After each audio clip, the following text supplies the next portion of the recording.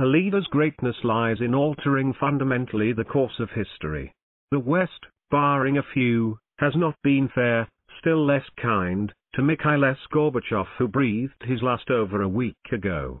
He brought about an end to the Cold War, liberated Eastern Europe, established finally friendly relations with the US and other Western countries, ended the Cold War with China and settled the old boundary dispute with it by a simple remark: let the boundary roam midstream of the River Ussuri.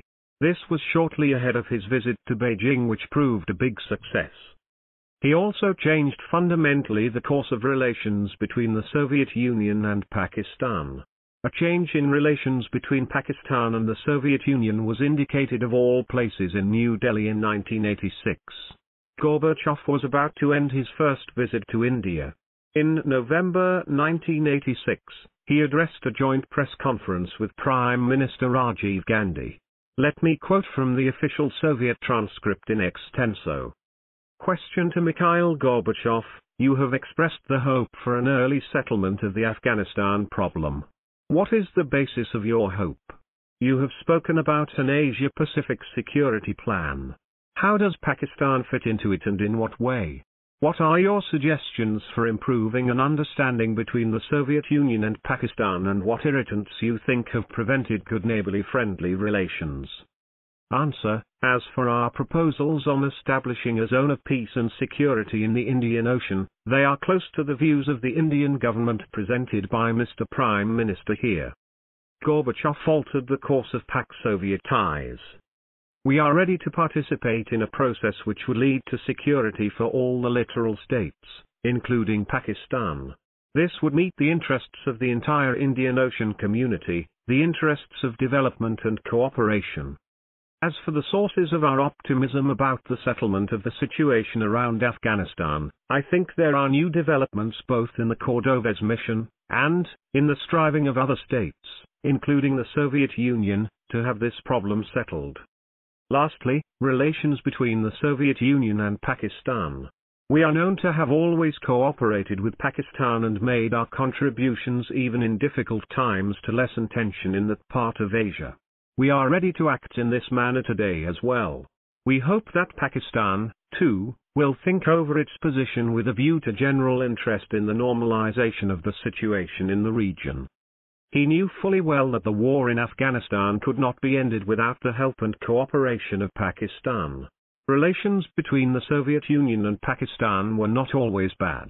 In 1956, A.I. Mikhail, first Deputy Premier of Russia, said that the future of Kashmir would, in the ultimate analysis, be determined by the people of Kashmir.